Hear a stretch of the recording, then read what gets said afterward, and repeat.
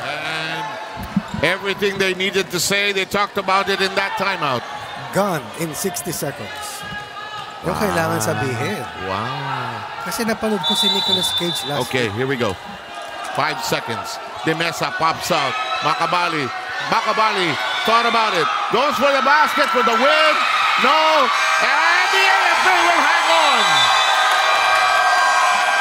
De Mesa did not touch that ball in the final sequence. AFP with one final stop. AFP with their second straight win. PNP drops to 1-1. AFP tied at the first spot together with the OP executives. Best match so far here in the AFP. But I think they'll meet again. Huh? Oh, they will. I think they will meet again. They will. And sino ang best player natin? We have to give it to Andal.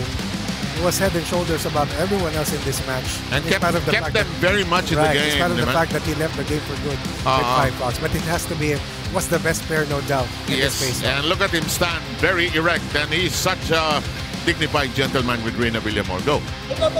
Maraming salamat po sa inyo, Sir Sep Sarmento and Coach Ronnie Magsano. Of course, congratulations sa AFP Cavaliers with that win against the PNP Responders, 72-71. It felt like a championship match, no? Para sa inyong lahat. Pero talaga bang ang PNP ang isa sa mga pinaghandaan yung kumpulan dito sa ating executive face-off? At ano-ano yung mga reminders sa inyo ni Coach Sunny kanina habang kayo ay nagbabattle against the PNP Responders?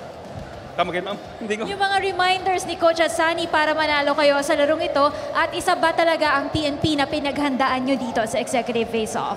Yes ma'am, kasi yung parating tinutara sa amin ni Coach Sunny yung mga yung defense, lalo na yung zone defense, saka yung kapag lalo na sa press namin ma'am, kailangan namin ng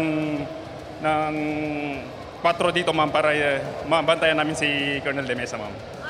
I know you're so happy right now and of course dahil nanalo kayo sa larong ito, may mga gusto ka bang batian at pasalamatan? Nagpapasalamat ako sa AFP at sa mga coach namin na grabing sakripisyo nila sa amin. At binabati ko yung wife ko nandyan nanonood. Thank you. Maraming salamat po sa inyo, si Sir Geralfredo Andal ng AFP Cavaliers. Now, with that win, guys, ito na po ang ating updated team standings as of today. Sa ating unang team po dyan, nangunguna po rin po dyan ang kupunan ng OP Executives at AFP Cavaliers. Kapwa po sila may 2-0 sa ating win-loss record because of that they win against the PNP Responders. At sumusunod naman po dyan ang PNP Responders, Judiciary Magistrates at Senate Sentinels na pare-pareho po silang may 1-1 sa ating win-loss record. Ang Ombudsman Graphbusters may 1-2 at GSIS Furies na may 0-3 para po sa ating team standings. And before anything else, batiin ko na rin po ng belated happy Sabbath birthday ang aming butihing director dito sa UNTV Cup, Direk Roderick Masa. Belated happy Sabbath anniversary po sa inyong lahat.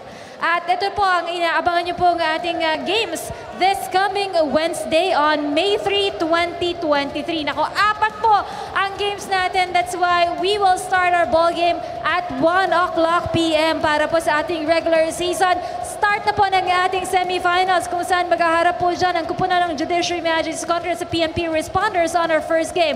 On our second game, we have the AFP Cavaliers going up against the NHA Home Masters. At para naman po sa ating executive face-off, we have the Ombudsman Graphbusters going up against the OP Executives. At panghuling game po natin dyan sa ating executive face-off pa rin po ang Judiciary Magistrates kontra sa Senate Sentinels. Don't miss out our games this coming Wednesday here at the Paco Arena. Mark your calendars, May 3, 2023. Sa ngalan po ng lahat ng bumubuo ng UNTV Cup, in behalf of Kuya Daniel Razon, I'm Reyna Villamor Camara, thanking everyone for supporting UNTV Cup. See you again on Wednesday.